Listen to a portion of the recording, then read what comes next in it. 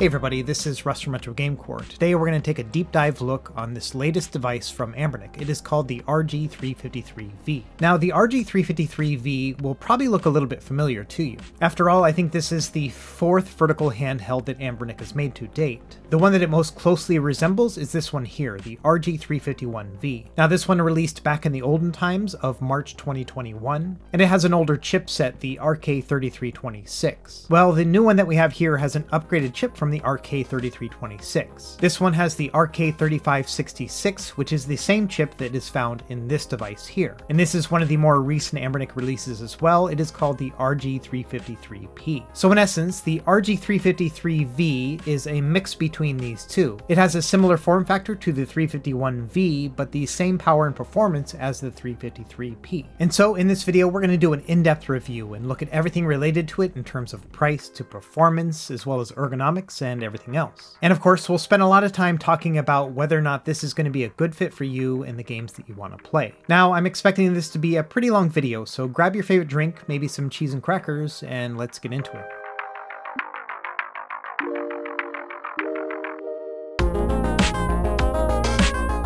Okay, if you go to the Anbernic website, you'll see that there are two different models that are actually for sale, the 353V and the 353VS. And contrary to most naming schemes, the one with the VS is actually the cheaper model. The V goes for $120, it's currently on a pre-order discount, and the VS is going to be about $100, but right now the pre-order price is $90. And so you may be asking, what's the difference between the two? Well, to answer that, we're going to look at a Venn diagram. In the center here, you can see all the things that both devices have. By default, it can boot a Linux operating system from the SD card, and they have the same chip and display, and they're also capable of 5 GHz Wi-Fi, Bluetooth 4.2, and HDMI out. And they're each going to give you about 6 hours of battery life too. Now, the most striking difference here is that there are only 2 color options available for the VS, and there are 4 for the V. And the other main thing is that the V can not only boot into Linux, but also Android. And so to make it more capable with Android, they've doubled the RAM to 2 gigs. They've also included 32 gigs of storage for that operating system. And finally, it also has a touchscreen. So at the end of the day, the VS is more tailored to just a Linux operating system and getting it out the door a little bit more cheaply. Whereas the higher priced V model is kind of the best of both worlds. Not only can you have that same Linux operating system, but you'll also have all the features that are embedded into Android, and we'll take a look at those later in the video as well. And by virtue of having double the RAM as the other, there are certain things that will play better on Linux as well. In particular, there are a bunch of PC ports that can be run on these models, and the 2 GB of RAM are going to help in that regard. And so at the end of the day, the RG353V is more capable than the other one, but it is going to set you back an additional $20.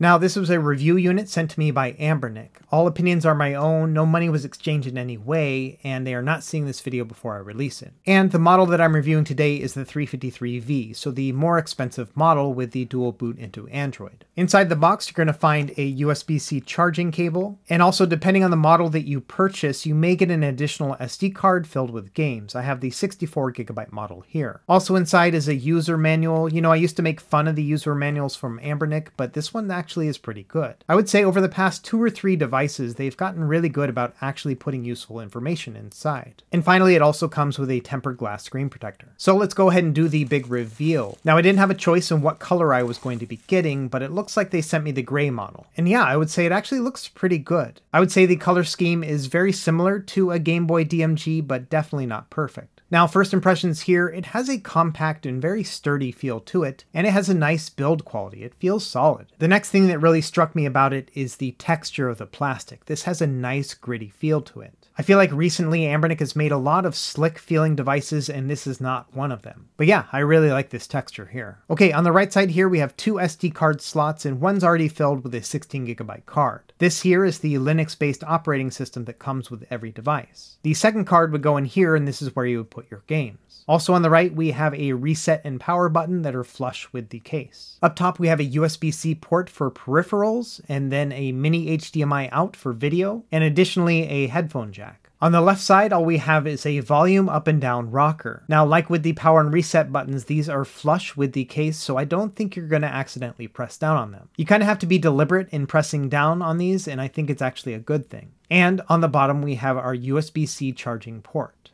On the back we have the shoulder and trigger buttons. The triggers themselves are a little bit more narrow and stick out just a hair more than the shoulder buttons. And all four of these have a ski slope to them and have a nice soft kind of clicky sound. The clickiness here reminds me a little bit of a PS Vita's face buttons or the shoulder buttons on a Nintendo Switch Lite. So overall I'm kind of happy with the design here on the back. Now let's take a look at the front. Now the first thing you're probably thinking is, man, these analog sticks are really low. Who's going to use these things? And honestly, I cannot disagree with that sentiment. The analog sticks themselves are almost exactly like what you would find on a Nintendo Switch. They are nice and responsive and have a good amount of range to them. And I do like the fact that they are indented into the case so they don't stick out too much. They also click down for L3 and R3. Next, in the center, we have this one single mono speaker. And I've heard some people saying that this is awkwardly placed, but honestly, I actually like where they've put it. With a lot of other Game Boy style vertical handhelds, they put the speaker on the right bottom corner. And my issue with that location is that your hands will often cover up the speaker as you're playing. And so honestly, I like the speaker placement here in the center because that means my fingers aren't going to cover up the audio and it'll be nice and crisp. Now let's take a look at the face buttons. These have a rubber membrane connection just like most of the other Anbernic products. And they have that nice old school rubbery feel. If you're familiar with a Super Nintendo or Nintendo controller, this is very similar. So no complaints here. I think the buttons are an appropriate size and they have a good amount of travel as well. Next, let's take a look at the D-pad. This has the same style connection as the face buttons and has that same kind of responsive rubbery feel. Again, this feels a lot like those old school Nintendo D-pads. In relation to the rest of the device, I like the location of the face buttons and D-pad. Because these are the controls you're going to be using most often, it makes sense to have them front and center. Now all the other buttons, the select, start, and function buttons, all have a rubber membrane connection as well, and so these have a similar feel as the others. Overall, I have no complaints about the feel of the buttons as well as their placement. Those analog sticks are another story, but we'll get back to them. Now, in terms of just ergonomics and holding this device in your hands, I would say it's pretty comfortable, but a little bit cramped just by virtue of being a vertical handheld. The ski slopes on the back do allow you to rest your index fingers on the shoulder and trigger buttons, and it is easy to press one or the other as you need to. In general, I would use the meat of my fingers to press the shoulders and then the tips of them to press the triggers, and this works out pretty well. Now, in terms of how to hold your hands behind the device, you've got one of two options. You can either just kind of bunch them up or interlace your fingers. Personally, I like to bunch them up here. When I interlace them, I feel like they get a little bit sweaty and hot. Okay, now let's talk about those analog sticks. I think when it comes to just the left analog stick and the face buttons, it's fine. Now when it comes to using both analog sticks at the same time, yeah, it's not comfortable. A lot of that has to do with the fact that when you are using dual analogs, you're often going to use the shoulders and triggers at the same time. And this design is not a great setup. As you can see, there's a big distance between the shoulders and triggers and the analog sticks, and it just feels kind of awkward to hold it in this place, and it would get downright painful over time. And so I would say it's going to be just fine if you're going to play something that uses a left analog stick, but the moment you start trying to use the right analog stick as well, it's not going to be a great time. But like I mentioned earlier, the majority of the time you're going to be using the D-pad and the face buttons anyway, and when it comes to the design and the location of these, it's just fine. So I think overall, in terms of ergonomics, I would give this device a 6 out of 10. The D-pad and face buttons are just fine, the left analog stick works as well, but by virtue of being a vertical handheld, it is a little bit cramped, and having two analog sticks here in the bottom just doesn't make sense. Okay, let's take a few minutes and talk about size. We're going to use the RG351V as a comparison. Now, when the RG351V here came out about 1.5 years ago, I initially wasn't a huge fan of the device. Despite looking like it was going to be a nice and compact device, it was unexpectedly large. And I think in that regard, the new RG353V is more in line to the size that I was expecting. Now, when comparing the two, I would definitely say the RG351V is a little bit roomier when it comes to just the overall feel, although I do think the shoulders and triggers were less comfortable and more clicky on the 351V than this new one. I think the reason why the old device feels more roomy than the new one is just because it's much more wide. That does result in giving your hands a little bit more space to work with, and it's not as cramped.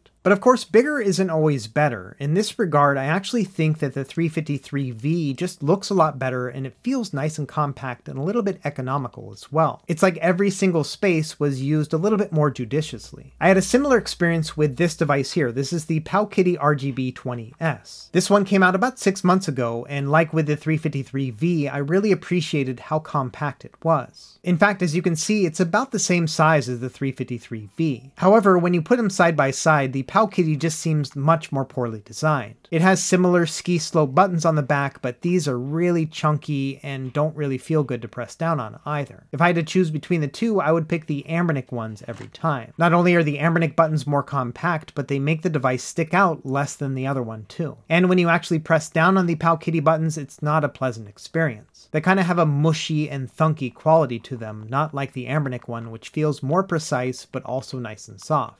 And so I think when it comes to an inline shoulder and trigger situation like what we're seeing here, the Anbernic one is probably one of the best designs around.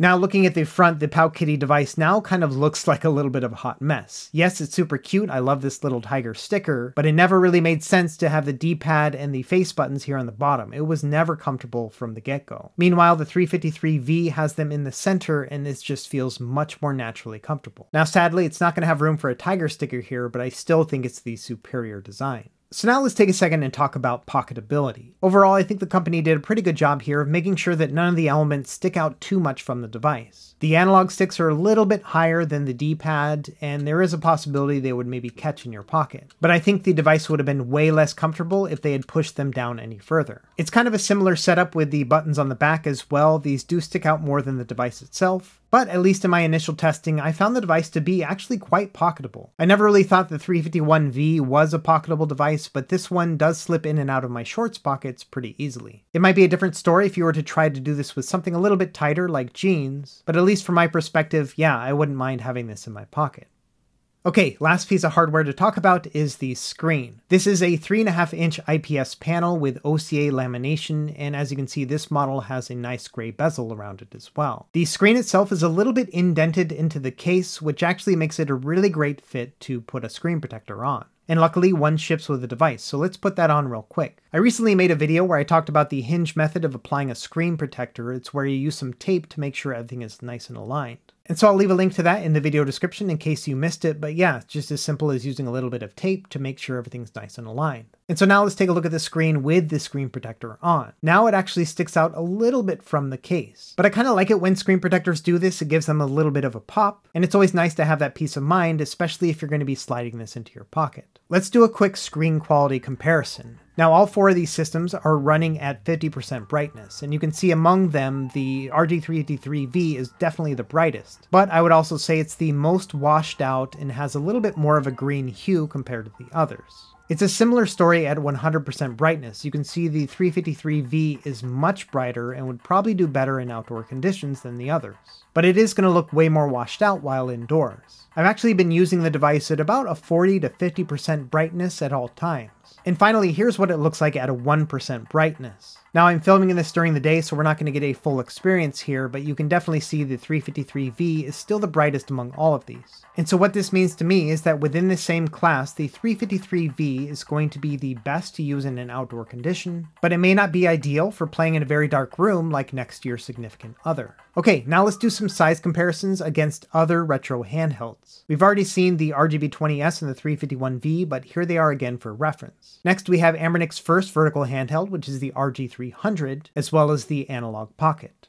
Here's another vertical handheld, the Powkiddy A20, and I've made video reviews of all these devices in the past, so if you want to check them out, they're in my back catalog. Next, let's do a comparison of the smaller handhelds. So this is the 280V as well as the Miyoo Mini. Now, these two devices are quite a bit smaller than the 353V and much more pocketable. And so if you're really looking for ultra portable, between these three, I would probably say the Miyoo Mini is going to be your best bet. Two other devices to compare, here's the Retroid Pocket 3 as well as the Anbernic RG353P. If you remember in my Retroid Pocket 3 video, I actually said this was a pocketable device. It does look rather large compared to the 353V, but most of that pocketability comes from the fact that it is nice and thin. In fact, it's really just a little bit larger than your typical large phone. And so I would say that both of these devices are relatively pocketable, but for different reasons. The Retroid Pocket 3 is nice and slim, whereas the 353V is just compact and small enough to fit in the pocket. Okay, that's about it for hardware. Let's move on to software now. I'm going to add that second SD card to my device and then boot it up. Now remember, this is the stock Linux operating system from Anbernic. And as you can see, the boot time for this is about 27 seconds altogether. Now, we've seen this operating system a few times in the past. It is based off of Batocera version 31, and they've shipped it with the same devices that use this chipset, the RG353P as well as the 503. And so I'm not going to spend too much time talking about performance since we've already seen that in previous videos, but I do kind of want to give you a feel for how the navigation experience is going to be. You'll navigate through the different systems, then go into the games list, and then you can pick your games from here. Now remember, these are all preloaded on that 64GB card. But I gotta say, they've really improved the configuration with this stock operating system. For example, Game Boy games now boot with the correct aspect ratio, and they also have this nice DMG colorization as well. And so you don't even have to go into the settings to set this up, it's going to be like this out of the gate. Same thing with Game Boy Color, this one is also at the correct aspect ratio and it looks really nice on this little device. In particular, these two systems are very fitting for this form factor. But yeah, I think somebody went through and corrected all these configurations, and it's pretty great for newcomers. For example, Game Boy Advance is now at the 3:2 aspect ratio as it should be. And so while many of you watching know how to set up those configurations already, I think this is a really great thing for newcomers as well. You're not going to have to spend a lot of time setting things up. This is just going to be pre-configured for you. Now for those who are more particular about how the games look, there are some options you can do to improve things. For example, the pixel scaling here on the NES is not correct. You can see that with Mega Man's life bar here on the top left. All of these health bars should be perfectly balanced. Now there are many ways you could address this, but here's what I recommend. You're going to press the function and start button to exit out of the game, and then once you're back in the menu, press select and then go into advanced system options. This is going to select all of your NES options, and within here you will select shaders set. Now Batocera is limited in the shaders it has available, but the one that's probably going to work the best is the one here called Scanlines. So just go ahead and select that and then back out. Now when you start up the game, you can see that the health bar on the top left is nice and balanced. It's also going to give the game a somewhat retro feel as you're playing it too. So that's a quick and easy way to fix the pixel scaling if it looks a little bit off to you. Anyway, moving on, there are not a lot of settings that you're going to need to tweak if you want to play a lot of these classic systems. Sega Genesis and Super Nintendo look very good out of the gate. You could always add the Scanlines shader if you wanted to get it perfectly balanced, but as it stands, these two look very good as they are. And additionally, when I'm not comparing other screens to this screen directly, I actually find that I really like the screen on this device. Not only is it nice and rich and vibrant, but it has wonderful viewing angles as well. So long story short, when you are comparing it to others, it may not be the best, but on its own, it's great. And additionally, like I suspected, having that speaker here in the center is actually very nice. I feel like the 353V has some of the best sound that I've heard in a handheld in a while, and honestly I don't think that Anbernic upgraded the speaker at all. I think it's just a better position and placement. Okay, moving on to D-pad controls, I think these are really nicely balanced. To me, the amount of pivot and travel here is very reminiscent of a Super Nintendo D-pad. And so when playing fighting games, I'm having no problem throwing fireballs like this. And overall, when it comes to performance, arcade works really well on this device too. It's not quite enough to play Killer Instinct, but everything below that should run just fine. That means the entire Neo Geo catalog is going to be at your fingertips, and you'll be able to play up through CPS 3 no problem as well. When it comes to Nintendo DS, this runs perfectly fine as well. I actually turned on the high resolution setting here, so we're getting a 2x resolution right now. Surprisingly, the stock Linux operating system does detect a touch on the touchscreen, but unfortunately it does not allow you to actually control the movement. It just moves up to the top left corner. But they do have it set up that you can press L2 and R2 to switch between the screens or toggle between seeing both at once or one at a time. So Nintendo DS will work on the Linux side, but it is going to be a little bit limited just based on the touchscreen controls. Moving over to PS1, as expected, it works just fine here, no problems whatsoever. In fact, when it comes to performance, all the systems from PS1 and below are going to play just fine. The real rub comes from everything above that. Let's start with Nintendo 64. By default, without any configurations, you will get some pretty good performance with Nintendo 64, but they have set it to a 240p resolution. This makes the text very hard to read, and it also is just going to look really pixelated and washed out.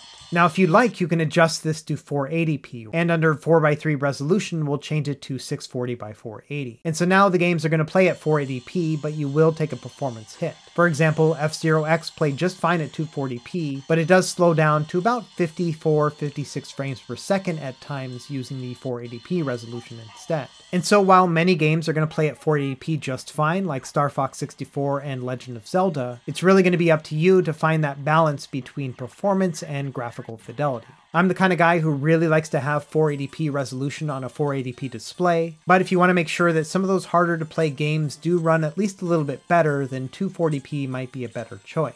And you could always set up these resolutions on a per game basis if you'd like as well. Moving over to Dreamcast, they also had this one set up to 240p, but I also upscaled it within the RetroArch quick menu. And honestly, for this system, I would recommend 480p. All the games that came on the SD card actually played really well with the 480p resolution. The gameplay itself is smooth, although it is not running at a crisp 60 frames per second, so there's probably some sort of auto frame skip happening here. But honestly, at the end of the day, the performance is actually pretty good. I was actually surprised to find that the stock Dreamcast experience was better than it was on the 503 and 353p when I did my testing. Now, PSP is another story. Even the games that came with it, like Tekken 6, did not play at full speed. This is at a 1x resolution with no frame skip, and as you can see, it cannot reach 60 frames per second. So unfortunately, PSP on the stock operating system is not very good at all. But luckily, we have some other options available to us. For example, on the RG353P, there is a custom firmware called JELOS that is available. And because these devices use the same chip and are made by the same manufacturer, I decided to throw in the JELOS SD cards and see how they worked. And much to my surprise and delight, they booted up just fine. Now, the JELOS custom firmware is a little bit unique in its development. This is considered a developer's build, which means that the developers only really focus on the things that interest them the most. And as of making this video, I'm not sure that the JELOS team plans on porting this over officially to the 353V. But it is nice to see that out of the box, this mostly works anyway. And so I spent a few hours testing the JELOS operating system on the 353V, and let me show you the results here. Okay, when it comes to the lower end systems, things like Nintendo, Super Nintendo, Genesis, stuff like that, absolutely no problem, they all play just fine.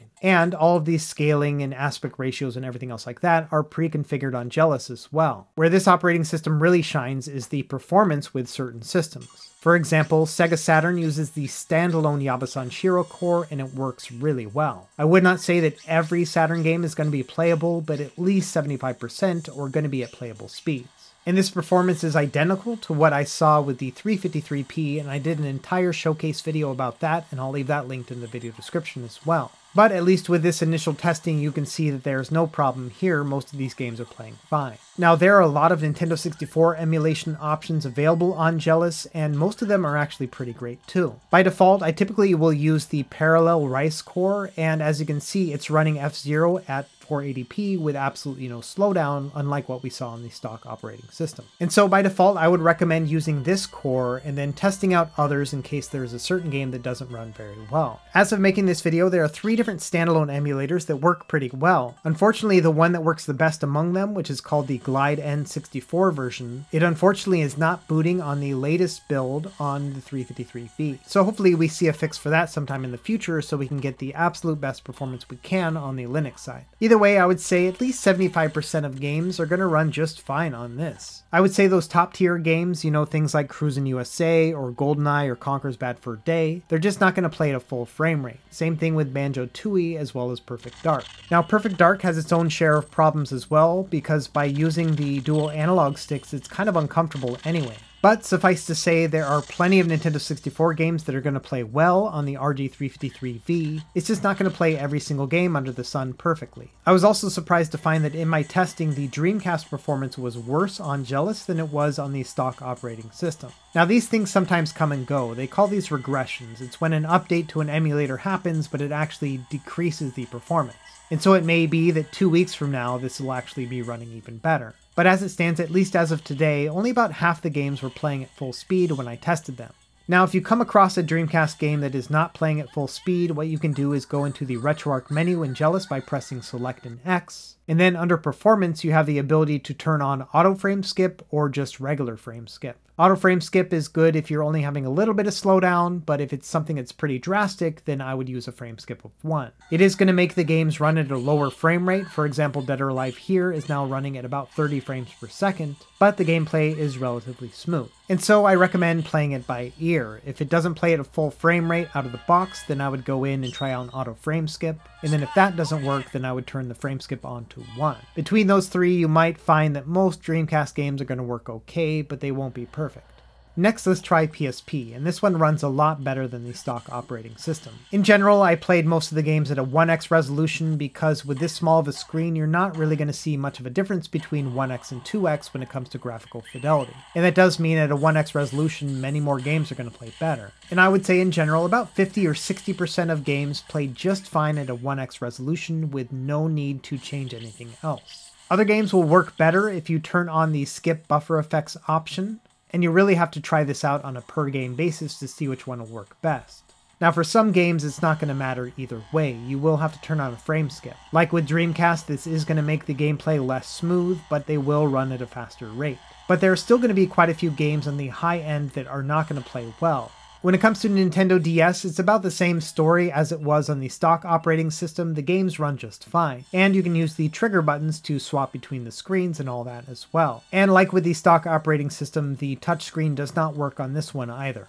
Now, one of the nice things about using a custom operating system on Linux for this device is that you can use Portmaster. And Portmaster is going to allow you to run PC ports of many games that you wouldn't expect to play on a device as low powered as this. And I've made several videos in the past about this feature, but yes, Portmaster works great on the 353V. And so, all things considered, yes, you can have custom firmware on the RG353V. As of right now, the 353P version of JELOS works pretty well, and I've been told that there will be a test version of ArcOS coming soon as well. And that's awesome news to hear considering that this device is brand new.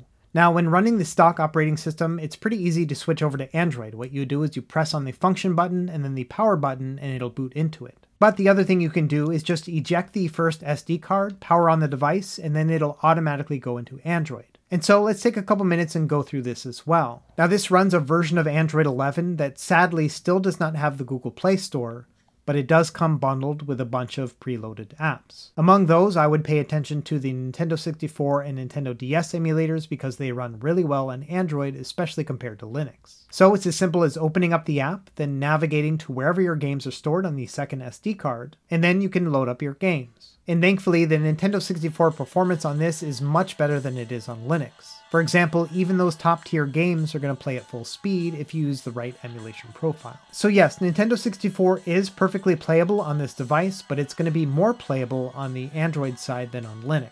Another thing that's been embedded on the Android side with this release is the new Anbernic front end. And I did a dedicated video to this about a month ago. But in essence, this is going to function a lot like the Linux operating system. You'll navigate through the systems and then go into your games list. Now, unfortunately, Anbernic kind of screwed up when it came to the configuration of this. For example, when it comes to Nintendo 64, they didn't use the standalone emulator that works really well. Instead, they just pointed it to RetroArch. And so what that means is if you use the front end to launch Nintendo 64 games, you're going to get worse performance than if you just use the standalone app instead. And so they kind of shot themselves in the foot where they made this really nice and fancy interface, but you're not really going to want to use it when it comes to high-end gaming. But for low-end systems, things that run really well with RetroArch, it works just fine.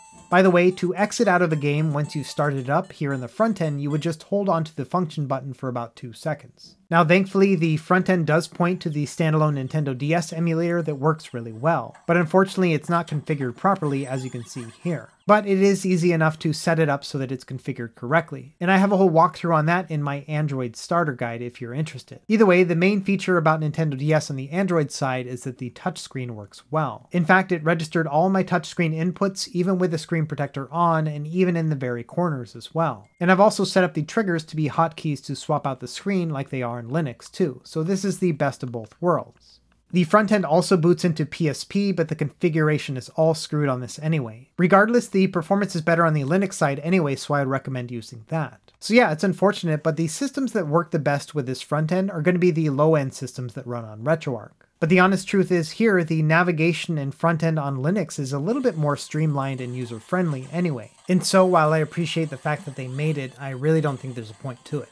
Now to exit the front end, you would just swipe down from the top here, press the little Anbernic button, and you'll be back to the original screen. One other thing that works really well on the Android side is running Moonlight. It's already pre-installed on the device and it'll allow you to connect to a computer and then you can run your emulators from there. And thanks to the 5 GHz Wi-Fi connection, the streaming is nice and stable. On my computer, I'm running at a 720p resolution, and then in Moonlight, it's converting it over to 480p to match the screen on the device. And it looks fantastic as you can see. You could even play some PC games on here as well, but I would not recommend first-person shooters just by virtue of the ergonomics. But something isometric like Hades would work just fine.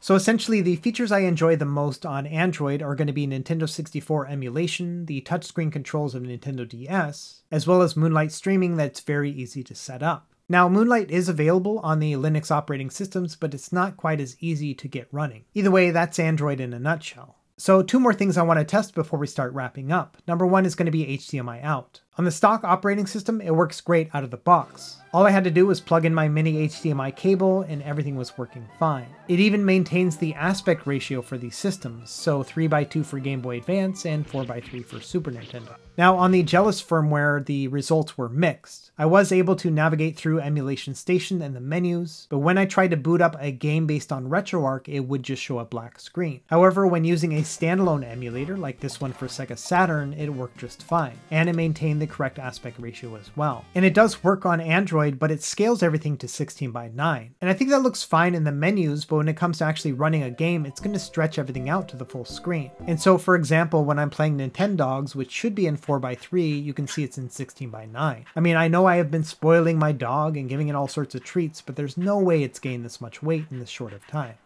Next, let's try out Bluetooth. This works really well on the stock operating system as well as on Android. On the Linux side, you're only going to be able to use it for Bluetooth controllers, but when you use it on Android, you could use Bluetooth headphones as well. Now, unfortunately, the JELOS developers do not support Bluetooth on their devices, so I wouldn't expect it on here, but I think it might be possible on ArcOS. I guess we'll have to test that one out here in the future. Either way, on stock, Bluetooth controllers work just fine. If you combine this with the video out, you now have made a small little console, which is kind of cool.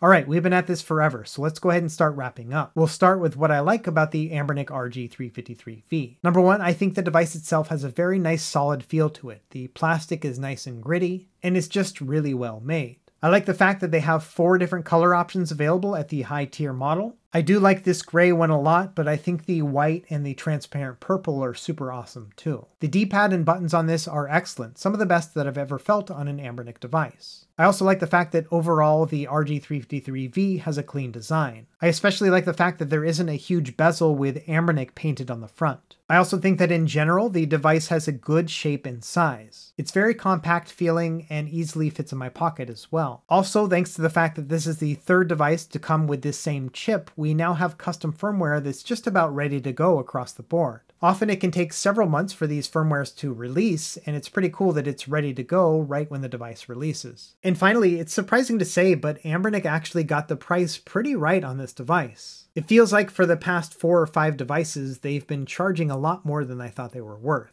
But with a retail price of about $100 to $120 depending on the model you get, I think that's a reasonable value when it comes to cost to performance.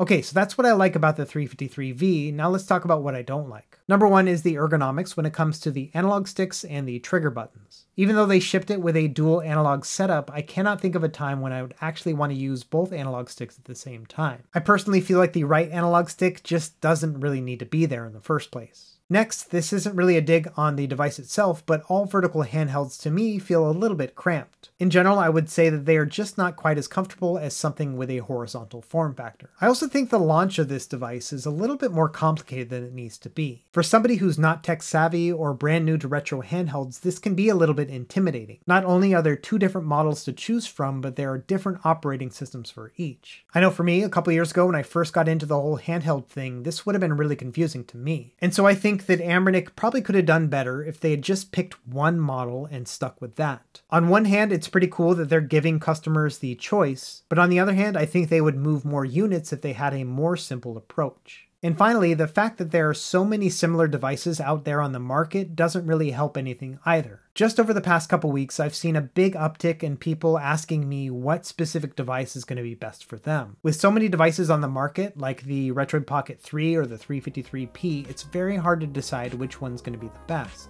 And honestly, it's hard for me to say one way or the other because they're all so very similar. And so for the final part of the video here, we're going to talk a little bit about whether or not the 353V is going to be a good fit for for you in particular. To start, let's go back to that Venn diagram and talk about the difference between the two models that are here. Now, we've already touched on this earlier in the video, but just to recap, if you want to use Android and the features that come with it, for example, the best Nintendo 64 emulation or touchscreen Nintendo DS, then yeah, the 353V might be a better choice. But if you're content with the Linux side and you want to save about 20% of the price, then the 353VS is not a bad choice either. And so to help you decide whether or not the RG353V is a good fit, we're going to play this game here. You're going to start with 0 hit points, and then you're going to go through all of these items here in these columns. If any of them apply to you, you'll check them off. If they're on the left side, you will -1 hit point. If they're on the right, you'll add a hit point. And so once you're done going through all of these, it should give you a better idea of whether or not this is worth consideration. If you end up with negative hit points, then I would say you're dead. You shouldn't consider the RG353V, and you should look into other devices. If you end up with 0 hit points, then it's kind of a wash. I would also say the 353V is probably not a good fit. You should wait for something else. But if you end up with positive hit points, and the higher the hit points the better, then maybe this is something worth thinking about. Either way, let me know what score you got in the comments below. I'm really curious to see how this all pans out and if it ends up being accurate. Anyway, that's about it for this video. I hope that it was helpful in kind of determining whether or not the Anbernic RG353V is a device worth considering. At the end of the day, there are so many devices on the market, it's really hard to say that yes, this is the one to get. Pound for pound, I still think the best device under $150 is going to be the Retroid Pocket 3, but I think a vertical form factor has its own certain appeal to it, and among the mid-size vertical handhelds, this is the best one yet. If you want something even smaller, I still think you should consider the Miu Mini, but all the same, the 353V is a hit. As always, thank you for watching, and be sure to like and subscribe if you found this helpful, and we will see you next time. Happy gaming.